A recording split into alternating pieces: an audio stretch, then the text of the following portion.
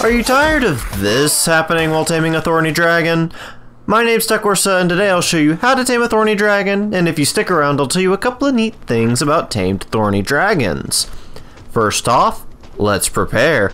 The food you're going to need in order from most effective to least effective. Regular kibble, raw mutton, raw prime meat, raw prime fish meat, cooked lamb chops, cooked prime meat. I'd recommend using kibble or raw prime meat. It wouldn't hurt to have some cooked prime meat, just in case.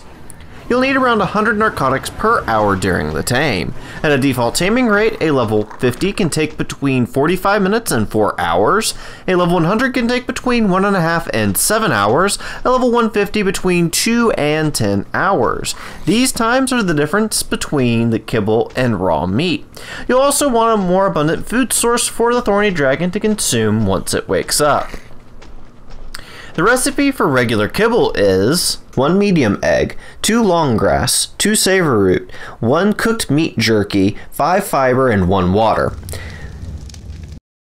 At the time you're able to make the saddle for the Thorny Dragon, the best tranking method you have available to you is the crossbow and trank arrows.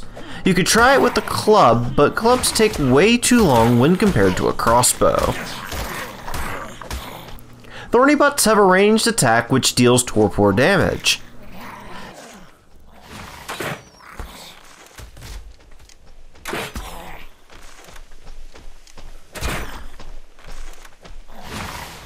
Hang on, this one doesn't seem to be dealing much torpor damage. Let me get a higher level one and change my armor.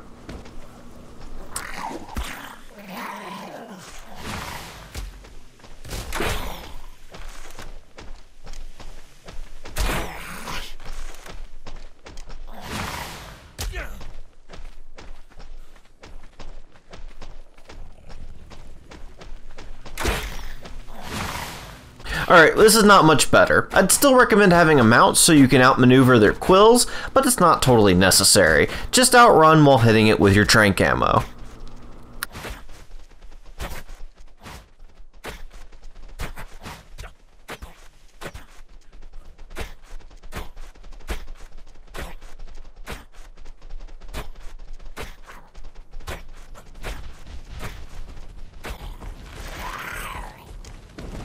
If the terrain affords it, find a large rock or cliff to stand on, or build a tower that's several pillars high. I built mine 5 pillars high, but shorter might work as well.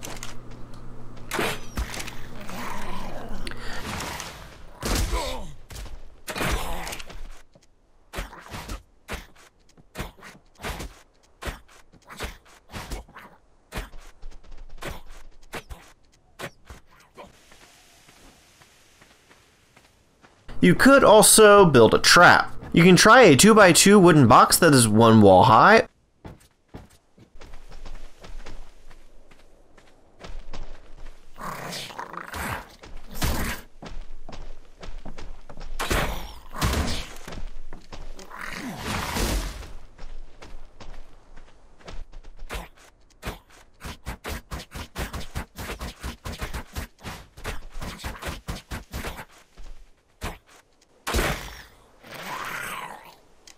or you can try to make a birdcage trap using 4 dinosaur gateways with doors on either side and a bear trap set in the middle of it.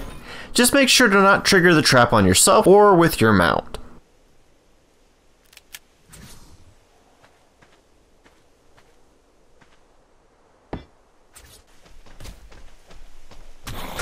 Once the thorny butt is set off the bear trap, rush in and close the doors. Now you can knock it out at your leisure, unless you're using the wooden gateways, then it'll eventually break out.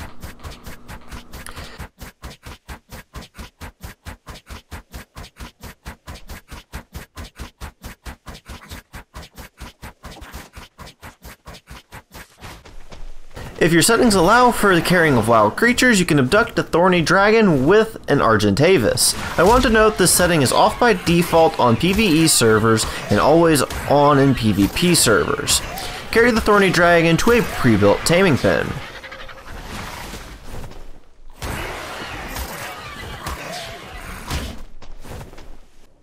Whichever way you decide to use, pelt the Thorny Dragon with trank ammo until it's unconscious. Put your food of choice and narcotics in its inventory and maintain its torpor so it doesn't wake up until it's tamed. If this video was helpful, make sure you like and share it. Your support really helps out the channel. Now for the neat facts that I promised earlier. Thorny Dragon's saddle can be learned at level 40 and can be crafted in a smithy with hide, fiber, metal ingots, clay, and wood.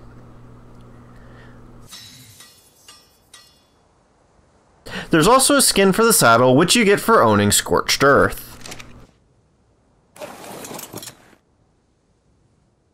Their saddle can be used as a smithy.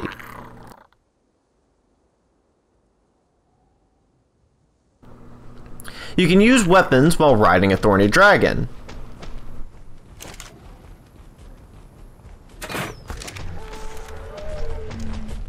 Their primary attack is a claw swipe. Their secondary attack is a quill throw, which inflicts torpor damage. I want to note that in this clip I have infinite stats turned on for the Thorny Butt, otherwise it would have long since run out of stamina and died. I think that maybe a higher level Thorny Dragon would do better, but as it stands, a level 123 Thorny Dragon with 300% melee damage couldn't reasonably knock out a level 30 Raptor.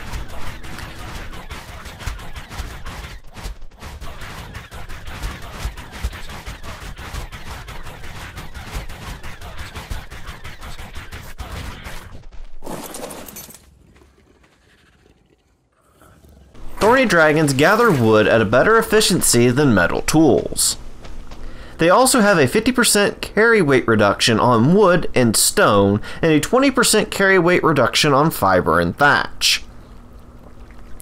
Thorny Dragon eggs can be used in the recipe for regular kibble. 2 long grass, 2 savor root, 1 cooked meat jerky, 5 fiber, and 1 water.